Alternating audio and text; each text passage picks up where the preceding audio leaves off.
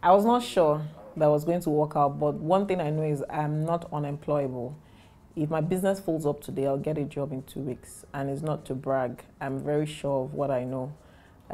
So I knew that if it didn't work, no issues. I'll dust my flight risk CV back and go and look for a job somewhere. Plus, a couple of my past employers have gone on to establish their own consulting firms, and some till date still are looking to poach me back to work for them and own shares in their company. So I know that somehow I'll get a job.